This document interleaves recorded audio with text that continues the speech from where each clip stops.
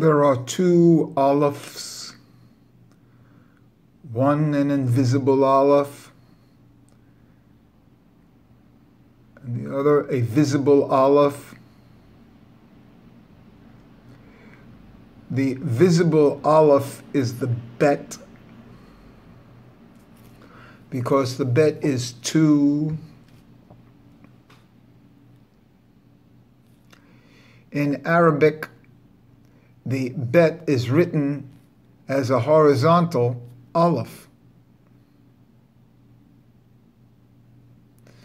We bring this down in Judaism, is the way to put on a mezuzah.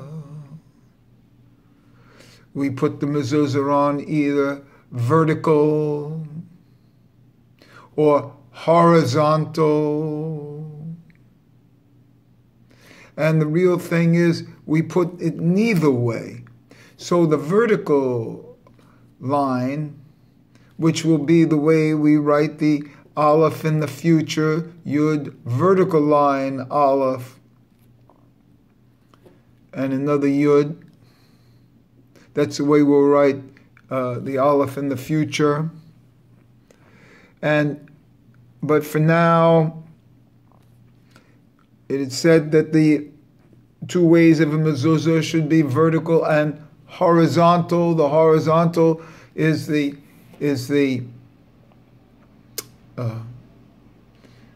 what I'm calling the visible Aleph, the bet, which starts off the Torah, because the bet contains two Alephs, the one visible and the other not visible. And what do? We don't use the horizontal as the Aleph. We include that horizontal line in the bet, but we in the Aleph and for the mezuzah, because the mezuzah represents the Aleph. The Aleph is Hashem, HaKadosh Baruch Hu, God. And so what do? We put the mezuzah either vertical, or we put it in a diagonal. The diagonal is kind of like an inclusion of the vertical and the horizontal. So we have that diagonal line for the mezuzah in general, or we sometimes use the vertical. The point is, the diagonal line is in how we write the Aleph in our normative life. We write the Aleph with a Yud on top, a diagonal line, and a Yud on the bottom. And this is to show the two-ness within the Aleph. And that two-ness within the Aleph are the two Yuds on top and on bottom. And this Aleph as one is expressed as two, the bet. So the bet is really an Aleph. And how does this extend, and why am I finding this now? Well, it's still before sunrise. And I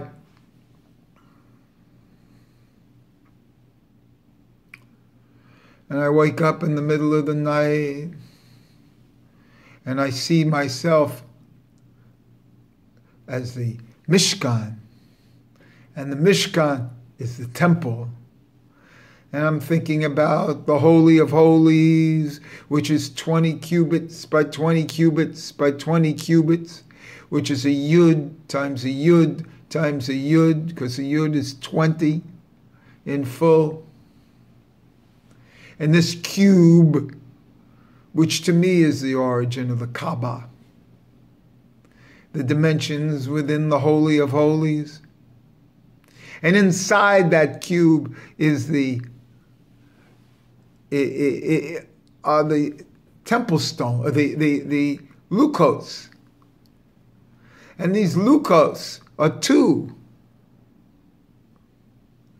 Because the two is really the one, the invisible and the visible.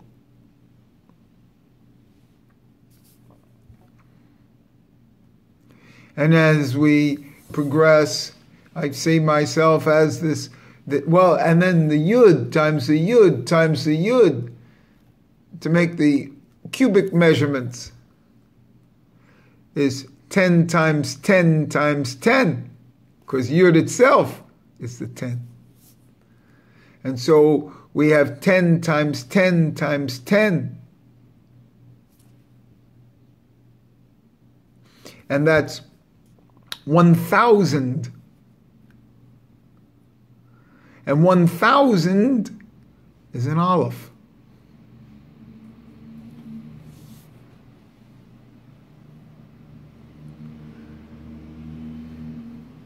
And so this Aleph is within the Mem. Because what's a cube but a Mem?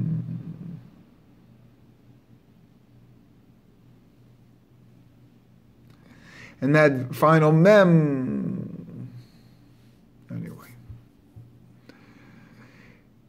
And so I wake up and I say to myself that everything is the beat of the heart. And this beat occurs once every second. Once every moment, every rega. A rega echad is 273 plus 80 plus 13 is 286, and that's poor. That's casting of the poor and Purim. And every beat of the heart, you have 60 beats in a minute, and that's how we get the minute. Because each beat of the heart is the beat of the internal, how they show it in Islam, is the black stone. But in Judaism, we consider that stone not in Mecca, but in underneath the temple. The Ibn Hashatiyah. And Ibn, a stone, Aleph Bet Nun. And what they call this in Arabic, an Ibn is a son. S-O-N. And Ibn Arabi brings it down. Ibn Arabi brings it down so beautifully as the compass for the Aleph. And the open of the compass is the bet.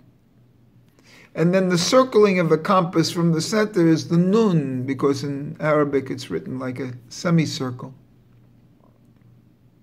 And that's Ibn. And in Arabic, that's son. But for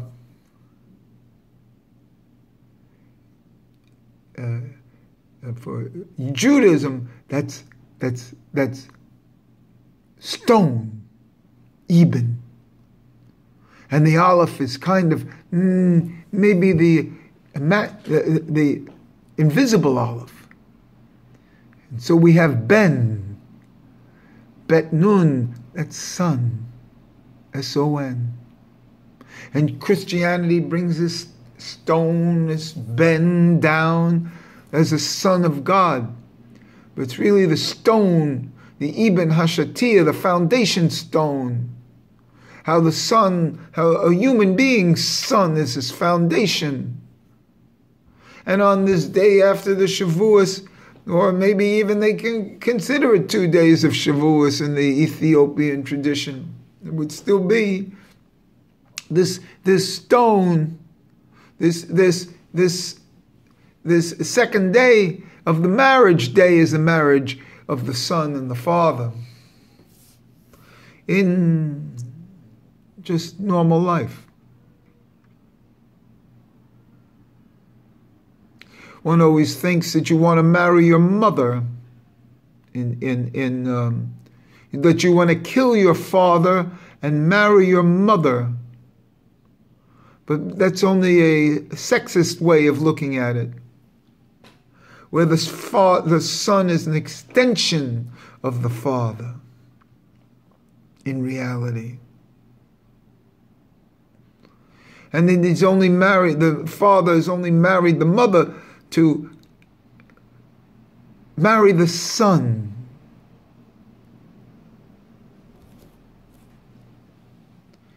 In this Ibn Hashatiyah, that's the foundation stone. And underneath the foundation stone is this is spring.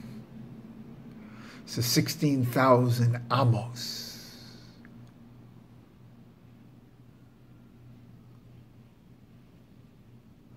And in this, each beat of the heart is 1 second in the cosmos.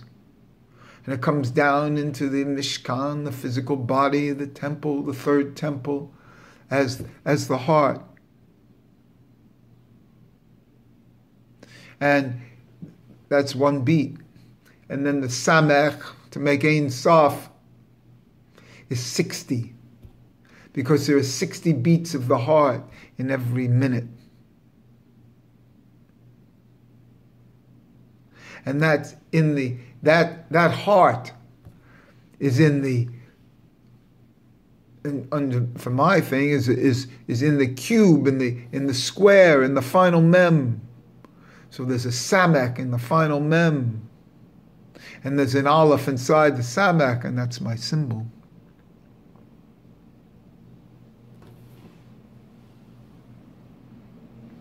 And as we are in there, in the 2 lukos that are held in the hands, because the hands are the 2 lukos. And that's what separates man. And this is the mysticism.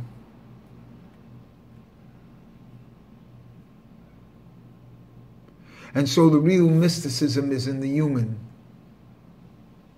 as the beat of the heart. And then miraculously, there are 60 beats of the heart. And then how many breaths are there? There are 12 breaths in every minute. And 60 beats of the heart. And so the relationship is 1 to 5. For every 12 beats of the heart, you have 1 breath, and each breath is a world,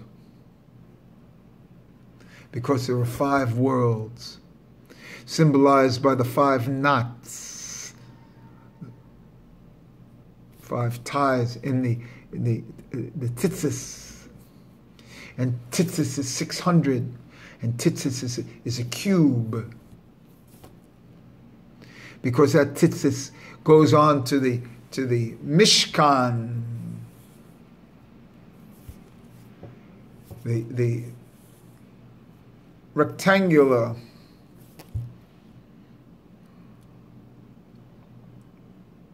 and that 600, that's tzitzis, that symbolizes this highest level of the external Kaaba.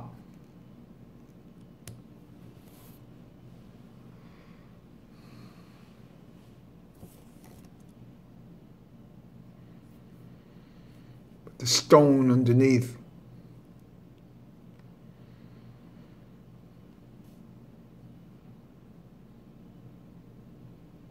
And so these 12, the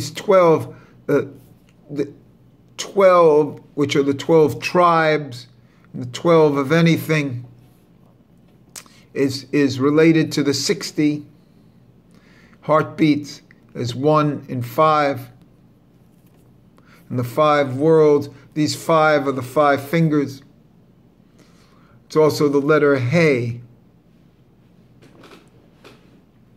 So all this is related to the Hey.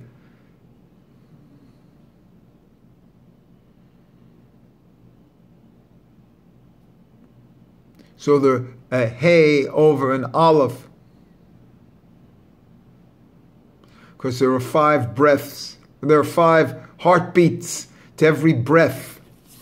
So we get a breath by showing the aleph inside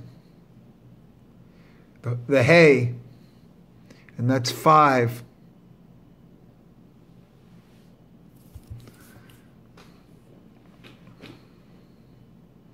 And in one of my symbols, that hey with an aleph inside is found with 2 hands on either side. And those hands in my symbol, which cover the letters, so to speak, or the lukos, in my dream of the Akashic record, in this mysticism. And what is the 13th of everything here? Aleph, Het, Dalet. The Het Dalet is the 12, and the Aleph is the 13, and that's the invisible Aleph. The 13th is the invisible Aleph that starts off, the Aleph that starts off, Echad.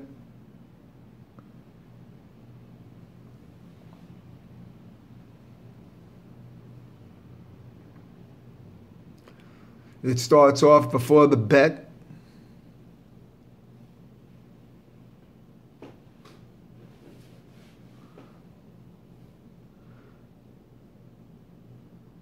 And the mysticism is the same in all religions.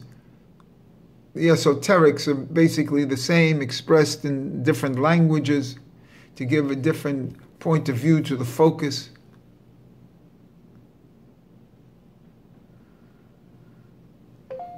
And this is where we must be.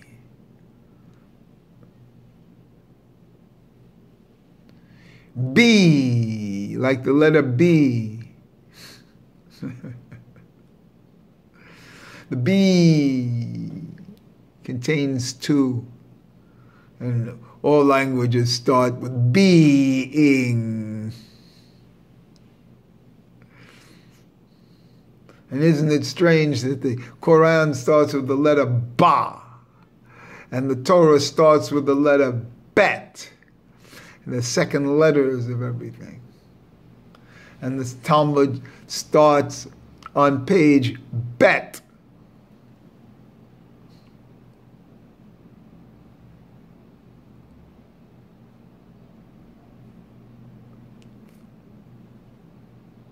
Where's the Aleph? And that's the beauty, that you can't see it. You can't see it with the physical eye. You can only see the bet with the physical eye. But there's an Aleph inside the bet, because it's a bet, not a vet. And so that's the dot inside the bet. And the dot inside the bet is the dinam. And so even that dinam, that Ibn Hashatiyah, which is the dot inside the bet,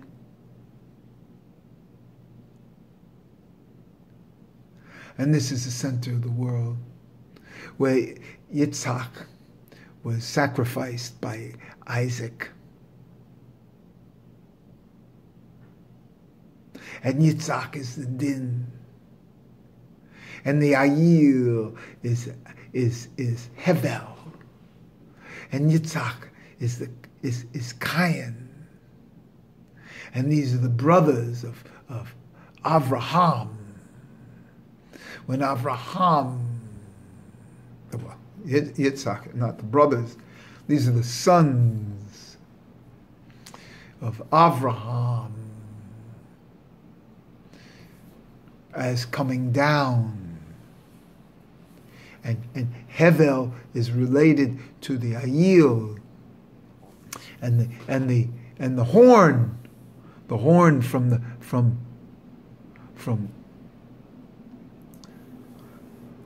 the shofar is the original from the Ayil,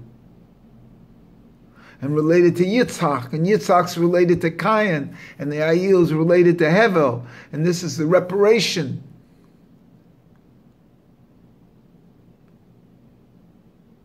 And the whole thing comes from the beginning of time, unfolding and manifest different worlds of the 5 worlds of the hay and the 5 knots of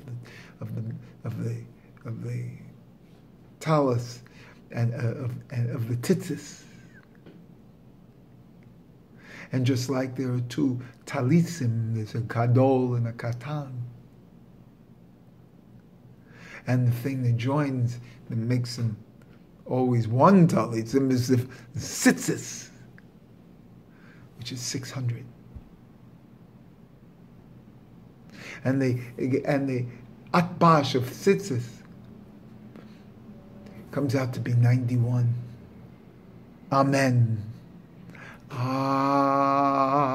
Which is in this case the invisible Aleph, and then Men, which is Man, because everything is Man, because all is all Man, Lachem, and Shemayim, and Min, from, is the same letters as Man, and one has to recognize that everything is reigns, and Man, and even work is Man. There's no effort. And as you expand, and there's a freedom that comes in, and you open yourself up. And what opened you?